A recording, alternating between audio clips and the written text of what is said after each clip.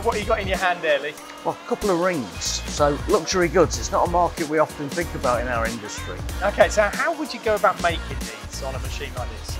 Well, of course, rather than micron precision, although they need to be precise, aesthetics are what we're looking for here. So on this particular one, if you like, there's a form around the outside.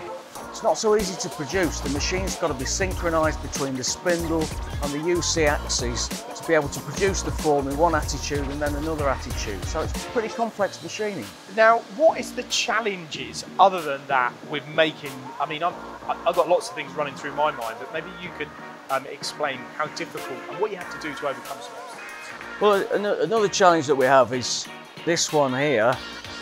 You've got your rows of diamonds, and each one of these positions is effectively parametrically programmed so that you've got the perfect size for each of the different diamond settings.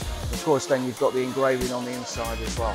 So when these are programmed, the guys just pull out from the diamonds they're going to fit the right parameters in the machine, so we produce the perfect setting for each stone.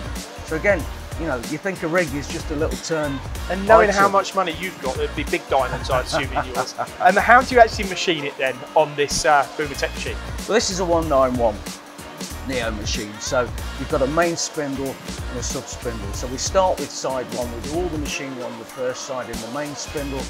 The attitude of the spindle, whether you're turning, milling, drilling, gives you access to all the features. And then we pick up on the sub spindle, part off and finish side two. So we machine a complete component in one setup. And what about the surface finish? How do you achieve such a good surface finish? Are you kind of dry or wet? No, we cut wet, so we cut with neat oil.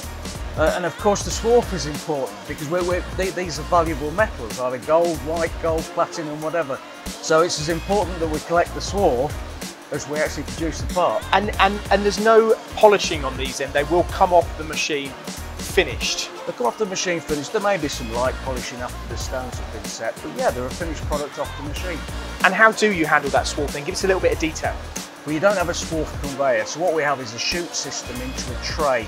So the swarf goes through a polymo filter, and the polymo filters change for the different metallic types into a tray that's pulled out. The swarf's then taken nicely and collected because the swarf's as valuable as the ring. So is that for me then, Nick? No, these are mine, and they're only brass.